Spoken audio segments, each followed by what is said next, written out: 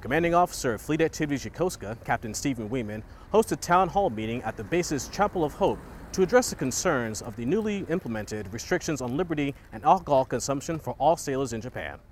Let's join the meeting now and see what he has to say. Good to go. No, man, give your keys, right? We wouldn't be sitting in this room right now if that happened that evening. The town hall gives a chance for sailors, spouses, and government contractors to interact directly with several top leaders from the various base components.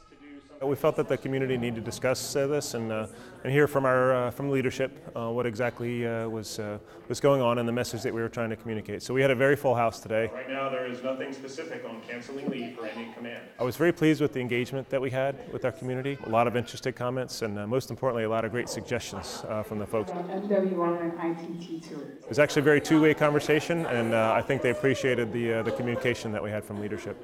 Following an explanation of the events that led up to the restrictions, Captain Weeman heard the concerns and questions from those in attendance to get a better understanding of the challenges the community is facing.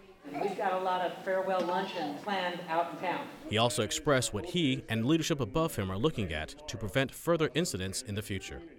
The way forward is we're going to continue to look at liberty and make sure that people understand that this is not a punishment. This is just an operational pause to make sure that we look at the things we need to look at and make sure we have a long-term strategy to succeed.